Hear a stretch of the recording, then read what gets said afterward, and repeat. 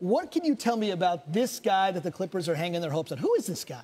This is Milos Teodosic, who Patrick Beverley, who's the new Clippers point guard, came in the Chris Paul trade. They played together in Greece 10 years ago.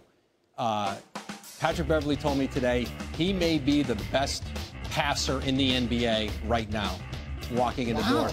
He is as unique, flamboyant, exciting of a playmaker as you'll see anywhere in the world. Easily the best point guard in the world that had not been playing in the NBA. 30 years old.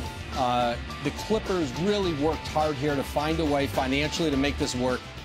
We reported today a 2-year deal, $12.3 million. Teodosic and Patrick Beverley they'll play some together, and they'll play.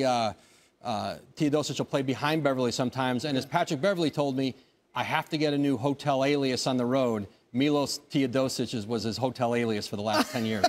How about that? I mean, that's NBA insider work right there. I must say some of the passes we saw from this dude, very spiffy. We'll look forward to see what happens there. I guess Doc usually does some good work with point guards from his playing career, of course, as well. So let's keep an eye on that guy about 3 months from the start of the regular season as they eye a rebuild.